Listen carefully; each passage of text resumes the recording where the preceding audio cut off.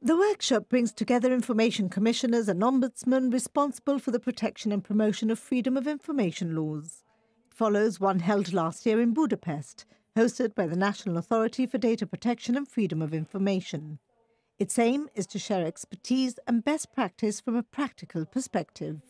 Well, those can be quite wide-ranging. On the whole, it could be just how different regulators from across 10 jurisdictions deal with requests, what practical issues are in terms of what the request should entail, what information can be provided in response to that request, and what information actually is covered by freedom of information legislation.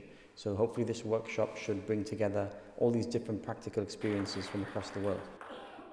So just how clear is the legislation and the guidelines? Can exchanges work when there's no uniformity across jurisdictions?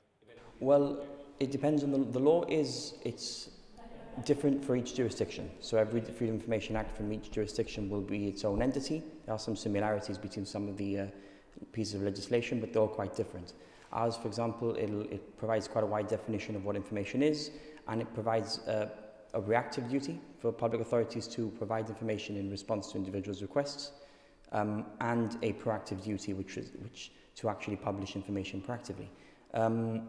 The information itself also, there are some exceptions where public authorities don't need to provide the information. That's important, what you've just mentioned. It's not that people have to look for all the information. The Act does require agencies, as you say, to proactively post information, which I suppose would be that which is the most frequently requested. Well, yes. I mean, at the moment, the law does allow for secondary legislation to come in to provide this proactive element of freedom of information, and this will require public authorities to actually provide information in advance. We also think this would actually help public authorities, because they will then, if they do receive a request for information, if they've already published it somewhere online, for example, then they can direct individuals to that information. And who exactly is covered by the Freedom of Information Act? Is it just government departments? It only extends to government departments. The way that it works is there's a schedule which accompanies the law, and public authorities are being added to that schedule on a progressive basis to allow them time to prepare for the Freedom of Information Act. Prepare is a good word, because of course we don't have a Freedom Information Act yet. In June 2015, the government said it expected it to be phased in within the next few months. It's still not started, has it?